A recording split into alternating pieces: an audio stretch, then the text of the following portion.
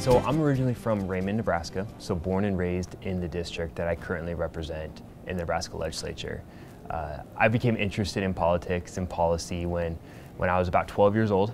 My grandfather actually ran for the same seat that I hold today. So I knocked on my first door in District 21 in Northwest Lincoln when I was about 12 years old. So I've been talking to constituents, talking to my neighbors, family, friends for all that time. And I believe that we need a younger voice in the Nebraska legislature.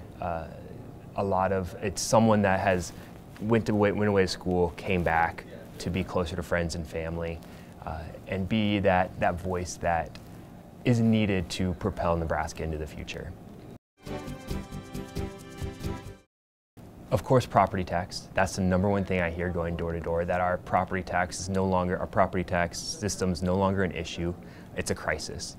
I was talking to an individual that's planning for retirement, and she says there's no way I can live in Nebraska on a fixed income based on property taxes. So she was looking at moving to Kansas and Missouri. So we need to do something about property taxes. It's been a rural problem for many decades, and it's finally creeping into urban Nebraska and becoming a huge issue. Next is workforce. We have a workforce issue in Nebraska. We need to have a common sense approach to how do we have a sustaining and fulfilling workforce, and then also infrastructure needs. We have roads, bridges. In my community, broadband's an issue. Just 10 minutes away from the capital city, we don't have adequate broadband. So those are my top 3 issues that I'll be working on if fortunate to be elected. Yeah, so we need to continue to invest in our property tax relief fund. We have a spending problem in this state. We need to cut spending, make priorities, tighten our belts, and because Nebraskans are doing the same with high increases in inflation in the grocery store, at the gas pump, that they're making difficult choices. Government needs to do the same. And so we need to continue to invest in our property tax relief fund and continue to push out relief to citizens. But also we need to look at how we either a cap on local spending, or as valuations go up as they've done in past years, that levy comes down. So it's kind of like a teeter-totter effect of valuations go up, levy comes down. K through 12, Nebraska legislature made a huge step last year in providing additional funding for K through 12, over $1 billion and over $300 million in special education funding. That is bringing the investment that the state had in education from a 49th in previous years to now middle of the pack in the country. So we're taking huge investments in public education K through 12, but also in early childhood education. We're looking at rolling back red tape, making tax credits more available for young families, because as I talked to my neighbors in District 21, they said early childhood education is one of their biggest expenses apart from their mortgage. And so we have to do something to provide a system where promotes families and protects families and it kind of eases that burden. Affordable housing is a critical issue from expanding our property tax base in Nebraska for workforce. They go hand in hand. If we don't have affordable housing or housing in general, we can't attract that workforce. So we need to look at, again, cutting back regulations and red tape. There was a study done not too long ago that said about 30 to 40% of housing costs are by government regulations. And so we need to figure out how to roll those back but not compromise safety. And make sure that we have smart, common sense approaches to our housing regulations, and that will bring down the cost of housing.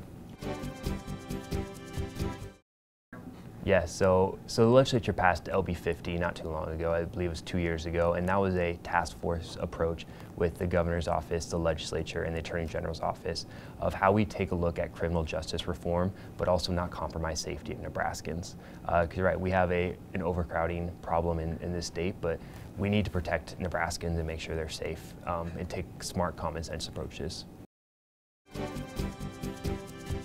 So it's actually interesting, the question. I took a bipartisan approach with a Democrat senator from Omaha on the fentanyl abuse fentanyl overdoses in the state.